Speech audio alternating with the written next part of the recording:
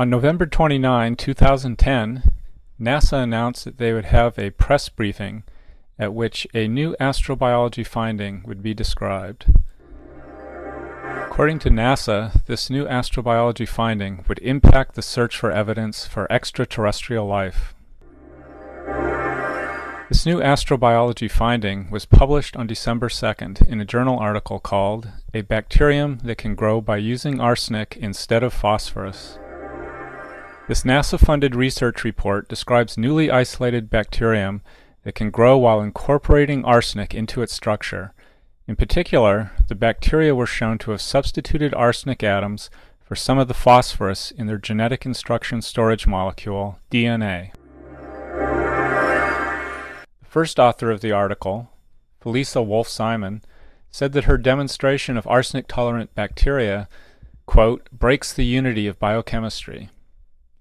Mary Vortek of NASA's astrobiology program suggested that there might be a shadow biosphere of microorganisms on Earth that have long used arsenic as a substitute for phosphorus.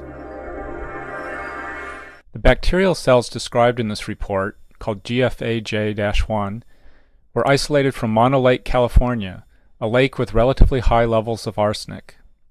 Levels of arsenic about 2,000 times higher than what is allowed in drinking water. Arsenic is harmful to humans because it is chemically similar to phosphorus. Phosphorus plays many important roles in the chemistry of living cells. When arsenic substitutes for phosphorus in human and other eukaryotic cells, it poisons them.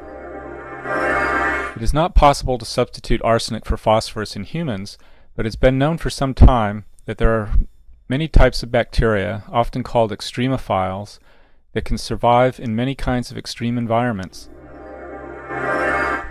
The newly described GFAJ-1 bacteria were isolated from an unusual environmental niche where they may have adapted by natural selection to high arsenic content of the water. After being isolated from the lake water, these bacteria were cultured in the laboratory under artificial conditions of high arsenic and low phosphorus. Unlike human cells exposed to arsenic, the GFAJ-1 bacterial cells survived exposure to high amounts of arsenic. However, the GFAJ-1 bacteria showed a preference for phosphorus over arsenic. While constructing the molecular structure of their DNA backbone, they preferentially incorporated phosphorus. Under culture conditions that provided 10,000-fold more arsenic than phosphate, isolated and analyzed DNA was found to have 25 times more phosphorus than arsenic, possibly an underestimate of what occurs in the cells. The bacteria are very efficient at using the small amount of available phosphate in preference over the easily available arsenate. In an article published in 2009 called "Did Nature Also Choose Arsenic?", Wolf-Simon discussed the idea that an alternative type of life might exist on Earth as part of a shadow biosphere within which organisms use arsenic rather than phosphorus. Similarly, life on another planet might prefer arsenic rather than phosphorus. Phosphorus is one of just 6 elements that constitute more than 0.1% of the total atoms in the human body. Phosphorus is a fairly common element in Earth's crust, but soluble bioavailable phosphate is often a limiting nutrient in many ecological niches. It is conceivable that there might be niches where it would be selective advantage for organisms that could use arsenic as a substitute for phosphorus. The search must continue for organisms that prefer arsenic over phosphorus.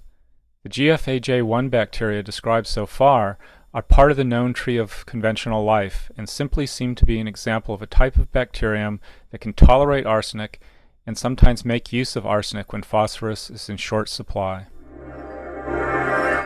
How do these earthly, arsenic-tolerant bacteria impact the search for evidence for extraterrestrial life? At the NASA News Conference on December 2, Wolf-Simon said, "What I've presented to you today is a microbe doing something different than life as we knew about it. If there's an organism on Earth doing something different, then we've cracked open the door to what's possible for life elsewhere in the universe, and that's profound."